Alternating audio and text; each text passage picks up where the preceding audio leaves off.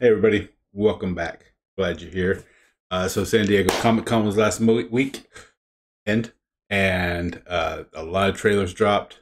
I've been trying to get to them. Finally, finding a moment to do that. Uh, so we're going to be taking a look at some of these trailers moving forward. I should be dropping them over the next couple weeks, sorry, days actually. Wow. Yeah. So over the next couple days, I'll be dropping a lot of these trailer reviews because we got a lot. In the meantime, the first one we're going to do is Wakanda Forever, something a lot of people are looking forward to. I know I am. So without any further ado, let's jump into it. Let me know what you think. Please comment, like, subscribe, share with your friends and with complete strangers. That's fine with me. And get into this. No woman, no cry. No woman, no cry. Hey, little darling, don't shed no tear. No woman, no cry. So I don't know what is. It looks like this could be a wedding. Looks like it could be a funeral. I'm guessing it's a funeral. Um, just I don't know. There's something about it that just strikes me as that. Uh, might be T'Challa's. This might be how the movie starts. Don't know. So Good friends. I think right there is actually Angela Bassett's mother, Rolanda. That looks like her headdress. So she is obviously marching there. I don't think she's getting married. So more than likely, this is probably the funeral, more than likely for T'Challa. So Ramonda, sorry, that's her name. And good friends we've lost along the way. In this great future, you can't forget. And she looks so good. That is a classic woman, if ever I have ever seen one in my entire life. Angela Bassett, that profile she has, just stunning. Every bit of queen, you know. That's an awesome profile. You can't forget your past. So dry your tears. So people were saying that this would probably like a Wakandan birth. It's not. This is more than likely. This is probably Namor's origin story. Those are Atlanteans. So yeah.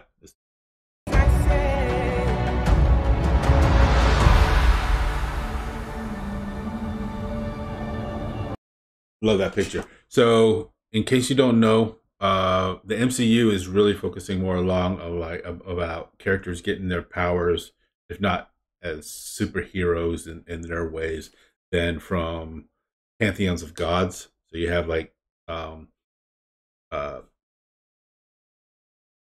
Moon Knight is the avatar of Khonshu, who is with the Egyptian deities.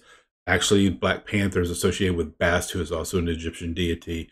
You have Thor from the Nordic gods. You have Zeus, of course, and the not the Roman, but the Greek gods introduced in the last Thor movie, Love and Thunder. Namor and the Atlanteans are going to be associated with the South American gods, the Aztec gods. So Quetzalcoatl and those guys who I don't know a lot about. So that's why you're going to be seeing like a lot of feathery headpieces, a lot of greens and blues and golds and reds.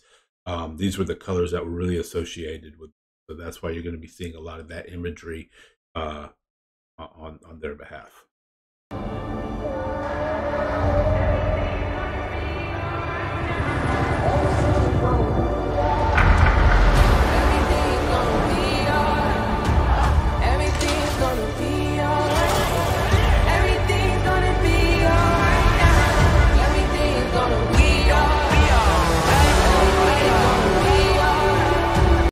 So obvious young Namor there, the blue Atlanteans. So Obviously more of an origin story.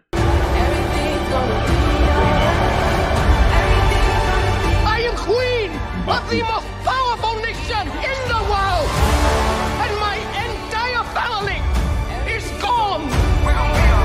Have I not given every? I believe that is Namora, who is Namor's sister. That right there is definitely Riri Williams. So they are introducing her in this film. She is going to be Ironheart, who she's basically a young child genius like Tony Stark was, and taking inspiration from him, she builds her own suit, and she's going to be the Iron person moving forward. She actually has her own series coming up in Phase 5. So they're introducing her in this.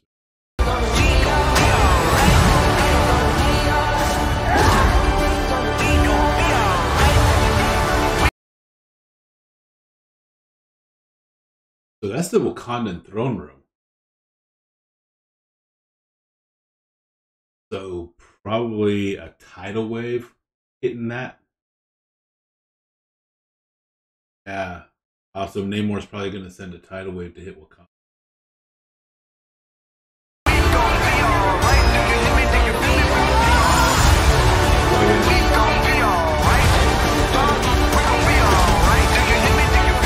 That is the coolest throne I've ever seen in my entire life.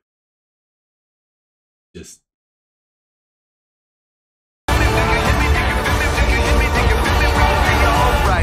And when I wake up,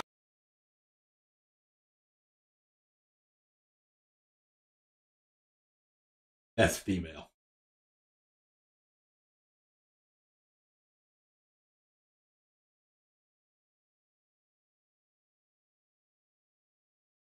Question is, who does it belong to?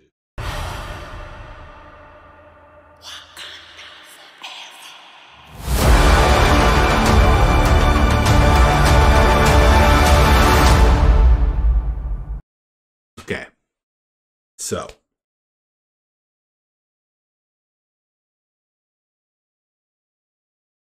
I'm hopeful for this movie. I want it to succeed. I want it to be good. I have reservations. I didn't when Chadwick Boseman died and Marvel announced that they were not going to recast T'Challa. I was like, okay. So who's going to be the next Black Panther? Because Black Panther 2 was already announced. Everybody is saying Shuri. I don't think it's going to be Shuri. I've been thinking about this, right? So you got 3 possibilities. Shuri. Why Shuri? Because she's a royal, a sister of T'Challa, a princess of the throne, next in line, that whole business. However, the plant that gave T'Challa his powers as the Black Panther no longer exists because Killmonger destroyed all those plants in the land. So she's not going to have like superpowers. So they're going to have to be combat specialists. That's either going to be Okoye, right? Is she going to leave the Dora Milaje and become the Black Panther? Or it could be Lupita Nyong'o. That's T'Challa's girlfriend from the last movie, the War Dog, infiltration specialist, also combat.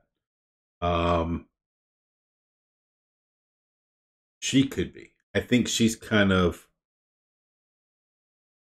I think her. I'm really leaning towards Okoye. Because unless Shuri actually gets a hold of one of those plants, she does not have the capability of being a combat specialist like the Black Panther needs to be. Maybe Ayo is another one of the Dora Milaje, but I don't think she would leapfrog over Okoye. So Okoye could become Black Panther, and then Ayo move up to be head of the Dora. which would be interesting because I just don't see. I know everybody wants Shuri to be it. I don't know if she's going to be it. She might end up being it. But she's going to have to get a hold of one of those flowers. So that's probably that might be one of the little little subplots of the movie.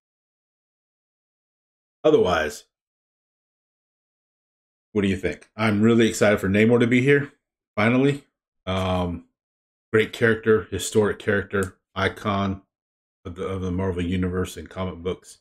The first mutant, fought with Captain America as an invader with the invaders back in World War II when it was Captain America and Bucky and the original Human Torch and Submariner.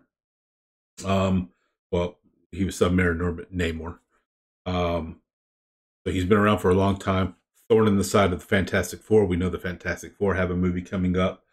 Probably in Phase 6, it looks like. So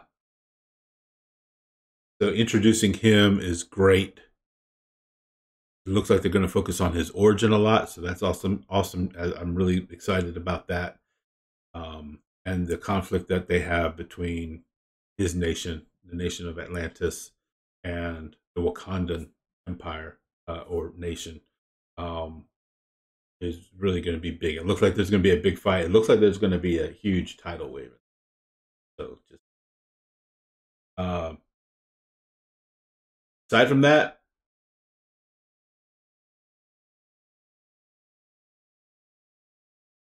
I'm just going to leave it there. I have some reservations. I think that the MCU getting very feminine heavy. This movie's very feminine heavy. I think 7 of the top 10 characters in this film are all women. But I think they can pull that off here because it's more of like it's more than just a superhero movie. It's more of like a really political and national kind of movie, and it's a family movie. So having Ramonda in there, and then Shuri and Okoye and Nikita and Ayo, and you're gonna have Namora in there now. You're gonna have a couple others in there. That's fine. But man, Marvel, you got to balance this out because you got Ironheart coming out. Oh, Ironheart's in there now. You got She-Hulk series coming out now. You have female Hawkeye now. You have Echo coming back from the Hawkeye series.